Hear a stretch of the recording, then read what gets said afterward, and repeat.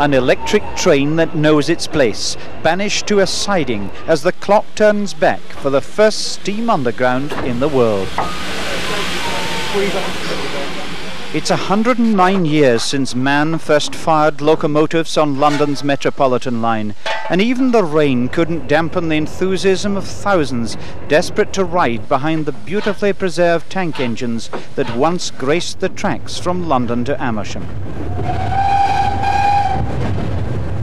This one was built in 1929, and apart from the occasional wheeze, it tackled the 30-mile round trip from Buckinghamshire to Watford with the confidence you'd expect from a veteran, keeping perfect timekeeping and drawing some favourable comments from those lucky enough to claim a seat.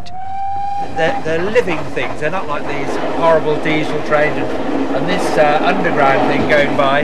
This is a real living, breathing animal. We love them. Just reminds me of an Agatha Christie movie, really, one of these. It's wonderful. And the steam, you're going past, you can feel it going bump, bump, bump, up and down. Oh, lovely. Others from the next generation seemed less impressed as the loco was put to its sternest task, climbing the long bank to Chorley Wood. What few realised was that viewing Metroland and the splendour of the Grand Union Canal from a steam train would have been mission impossible had it not been for the ingenuity of underground staff. Well, they said we couldn't run in central London because of fire, and they said that we could run it out here, but we had problems with the brakes, but we tried and found a way around it.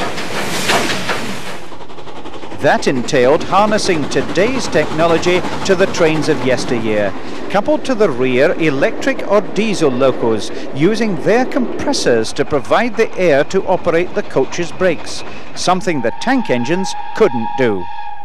Now they've proved they can do it, London Underground have found the public clamouring for more. So much so that Metroland will again resound to the sound of steam next weekend. Bill Hamilton, BBC News on the Metropolitan.